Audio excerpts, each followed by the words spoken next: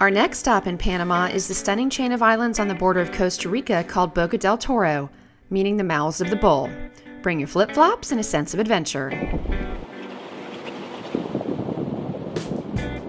On the boat ride from the airstrip across the bay to our villa at Red Frog Beach, it dawns on us that we're about to be off the grid. You're surrounded by unspoiled beauty and biodiversity. It's as if nature is conspiring to unplug you and force you to completely slow down. Keep an eye out for the locals. First, there are the tiny red frogs.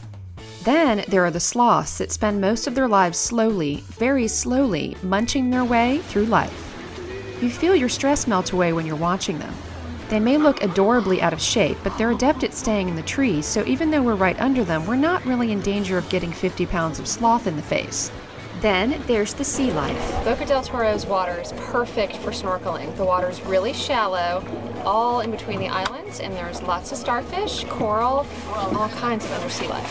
Starfish, starfish, starfish, starfish, starfish, starfish, starfish, starfish. Oh my gosh, starfish! Starfish!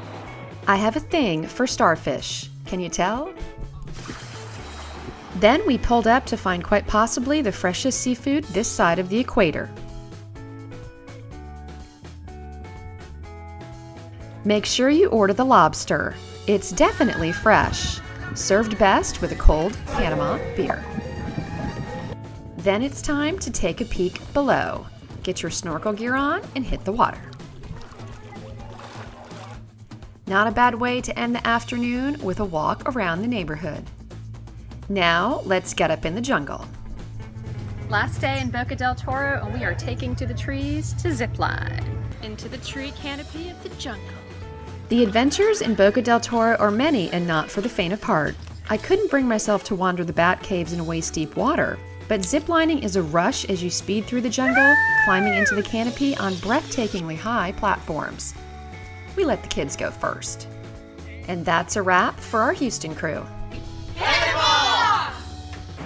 Boca del Toro leaves its mark on you in a laid-back, primitive way. It's Mother Nature's lesson to slow down, stop, and take a swim in wild and wonderful Panama. For our complete itinerary, go to welltraveledtexan.com and click on Travel Stories.